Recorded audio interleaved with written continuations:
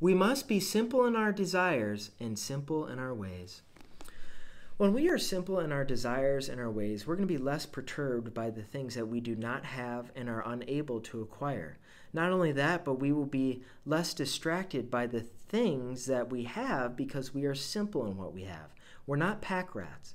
We're not trying to acquire many things, because those who tend to acquire many things, they're bogged down by stress and constant worry.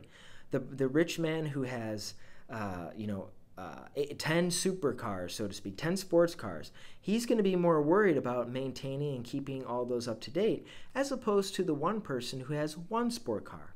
The person who has a huge house, and we're talking acres and acres of land, but also many thousands and thousands of square footage, they're going to be much more worried about maintaining and keeping the house in order, as opposed to the person who has a big house, but it isn't one that's entirely oversized to where it's a $25 million house, and each room takes a full day to clean and be kept up with.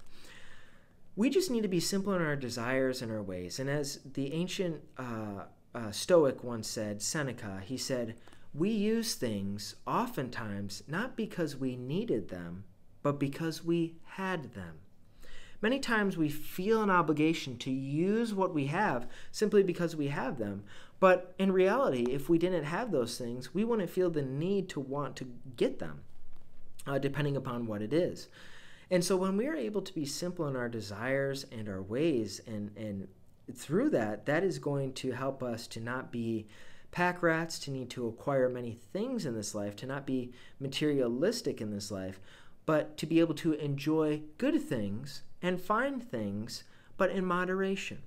Because the person who is simple in their ways and their desires, they are not going to be bogged down by always thinking about keeping things up to top-notch, prestigious shape. They're not going to worry continually about, is someone with, let's say, 3 houses as opposed to one. They're not going to be thinking, oh, I got to get cameras for this house. I got to make sure no one, is breaking in. I got to check the cameras all the time. What was that alert? Okay, it was just a squirrel that time, but what if it's a human? They're always going to be living in that sort of fear.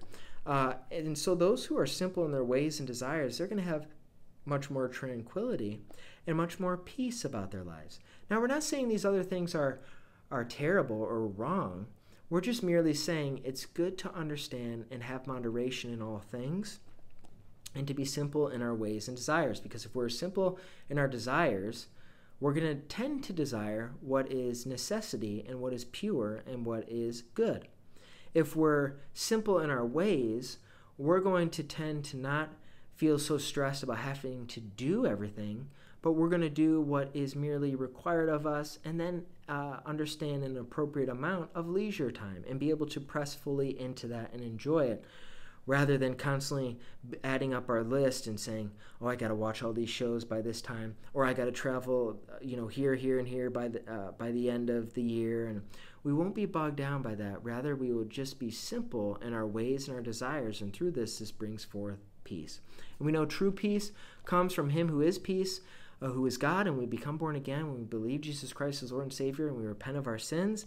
When this occurs, we can truly begin to live a life that is simple and in simplicity, because the godly life of simplicity brings forth great contentment, and we know that godly contentment produces great gain, not merely or necessarily in this life based upon the world's standards, but most certainly in the one to come. So may we be simple in our desires and our ways, and forever keep our mind fixated on God, because His ways are the right way. His ways are not our ways. His thoughts are not our thoughts. And if we are just simple in our ways and our desires and our pursuits, God will take care of the rest, and we will be much more at peace here in this life, as we will not be caught off guard or pursuing after things that really, in the end, do not matter.